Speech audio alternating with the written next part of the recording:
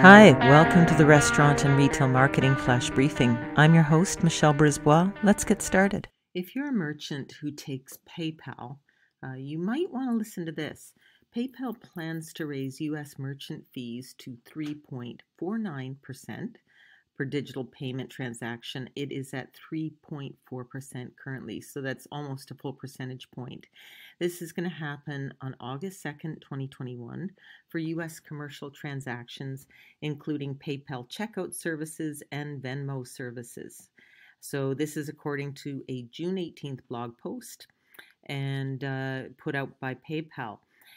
The company is 23 years old, which is hard to believe at this point.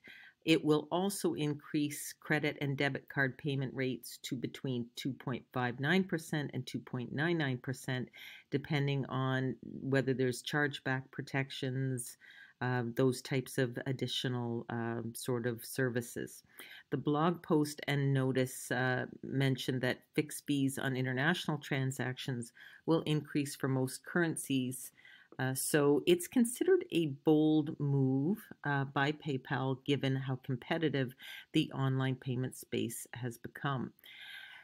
So according to the Retail Dive Insight, they note that it's a bold move, that major established competitors like Square and Google Pay have been attracting more users, and younger startups like Stripe and Payoneer are raising new capital to build businesses.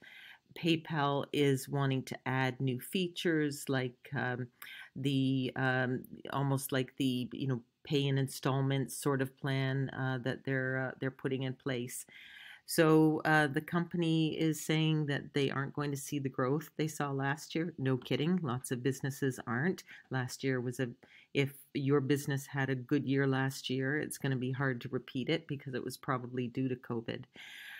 So we'll keep an eye on this, but just something to keep in mind if you operate in the U.S. market and use PayPal to transact.